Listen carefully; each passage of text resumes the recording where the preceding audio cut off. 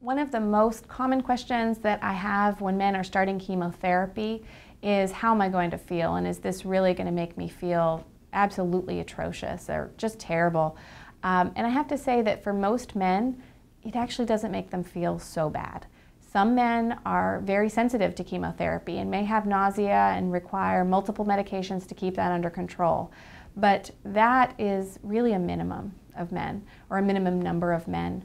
The majority of men get by with minimal nausea, with some fatigue, but many are able to continue working or participating in events with their family.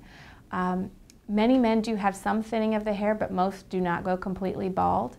Men are able to continue to be involved with their community, continue to go to church if they do that normally, continue to shop in the grocery store or at other places, go to community events and meetings and participate in their lives normally. They do not have to shut themselves into their house when they're on chemotherapy for prostate cancer. They do not have to wear a mask when they're on chemotherapy for prostate cancer. They can still interact with their friends and family and try to be as normal as possible.